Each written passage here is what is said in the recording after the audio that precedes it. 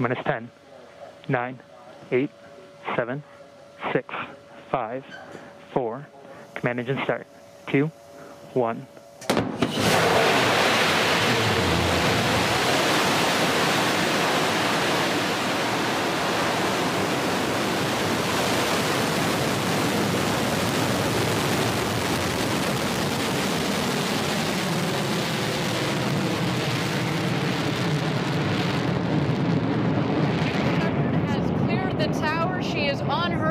With the second human spaceflight crew.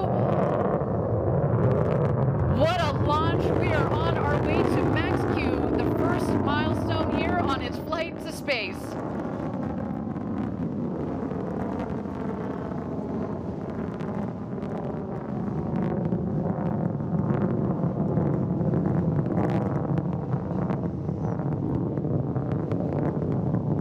You can follow along, obviously, with the altimeter at the base of the screen, as well as the speedometer. They are gaining speed on their climb to space. We have confirmed max Q. This is when the aerodynamic stresses on the vehicle were at their maximum.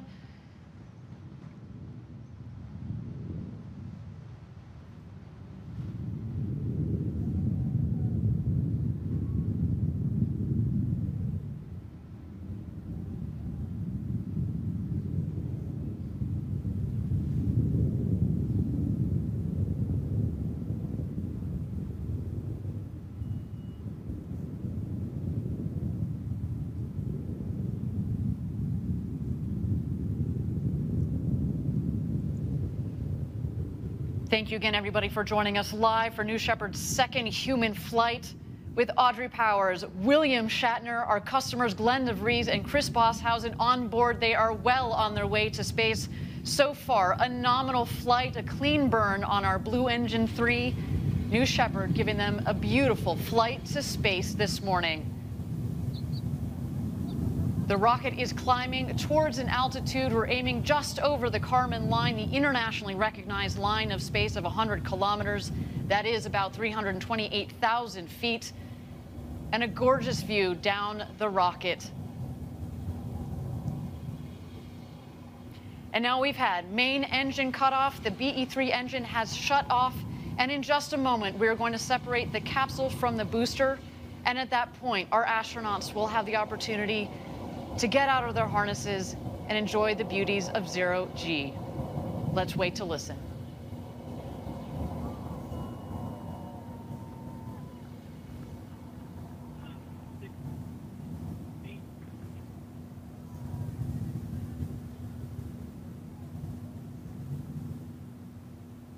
And there you can see a clean separation between the capsule and the booster.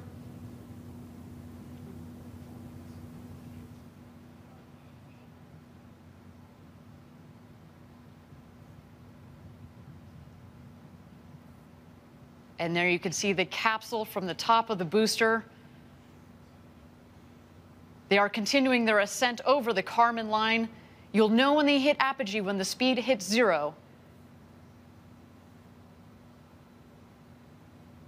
And there they are, over 328,000 feet, over 100 kilometers.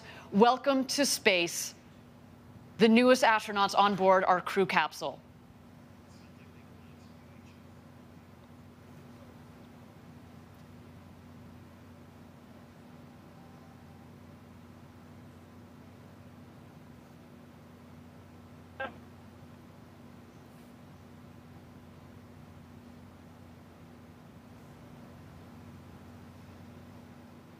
And there they are. They have just about hit their apogee at about 351,000 feet.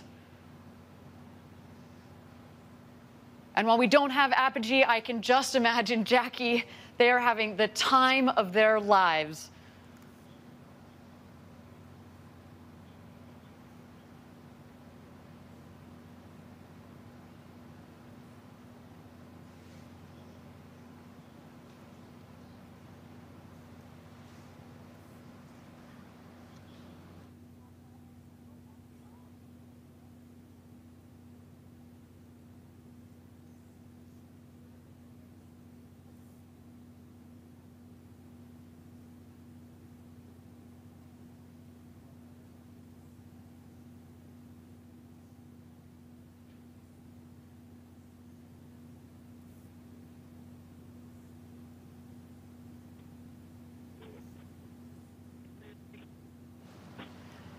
Thank you again, everybody, for joining us live from West Texas. So far, a nominal flight for our second human crew.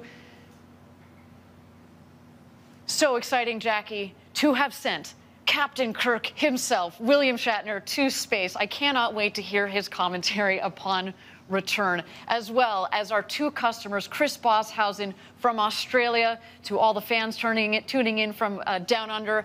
A big shout out to you guys, as well as Glenn DeVries and our very own Audrey Powers. They are coming back home. The booster, of course, is going to beat the capsule back home. It is more aerodynamically shaped, of course, at the base of the capsule. It's kind of a blunt end, so it's less aerodynamic. What we're going to see coming up shortly is at the top of the rocket, we have the ring fin. There's some what we call the pie fins that extend from the ring fin, as well as the drag brakes. The pie fins, the wedge fins, help stabilize the vehicle, kind of like the feathers at the back of an arrow. And then you will also see the drag brakes. And as you mentioned, Jackie, it cuts the velocity dramatically. There you can see the wedge fins are out.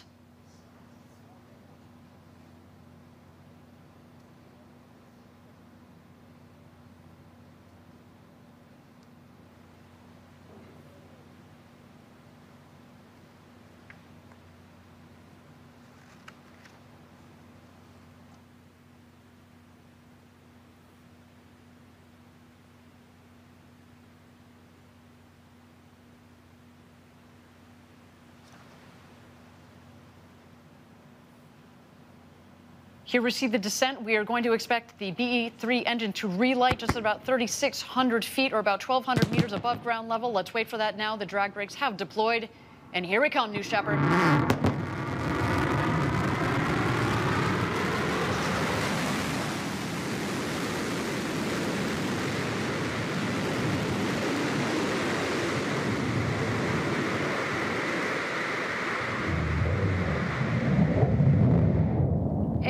Touchdown. Welcome back, New Shepard. The fourth flight to space and back for that vehicle provided a beautiful flight to space for our second human crew. Wow, that gets me every time we do this live down here in Texas. The sonic boom is so cool. Drag brakes are folding back in, as have the wedge fins. Just looks like you could fuel her up and go again. What do you think, Jackie? And even when you know to expect the sonic boom, it still catches you off guard every time. Talk about a rumble. A beautiful sight of our New Shepard rocket there in the West Texas desert. But of course, the show is not over.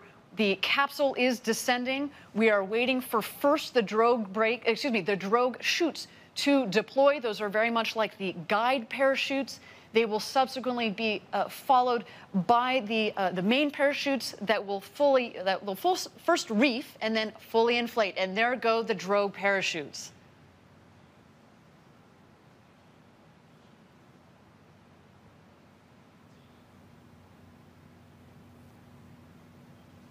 And here come the mains. Whew, what a flight.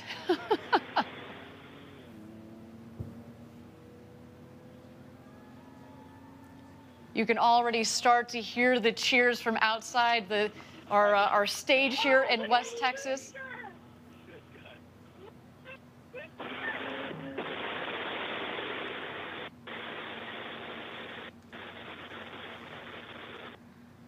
I just threw a piece of fog cola. Actually, there's a lot. Look out the window, Audrey. Oh, yeah, I see it. You know what? I can't see the booster. Where is it? Oh, it's on the cover. It's going to rotate. Where is that?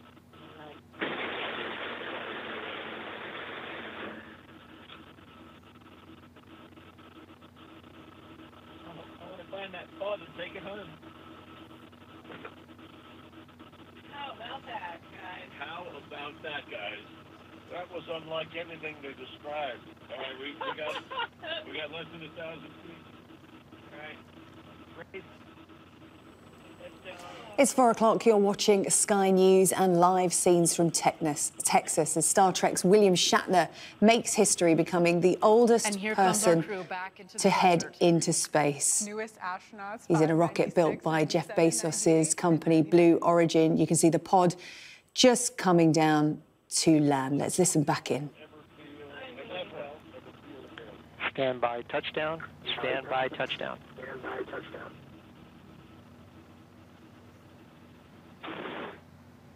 And capsule touchdown. Welcome back. The newest astronauts, Audrey Powers, William Shatner, our customers, Glenn DeVries and Chris Boshausen. What a day for you. Welcome back.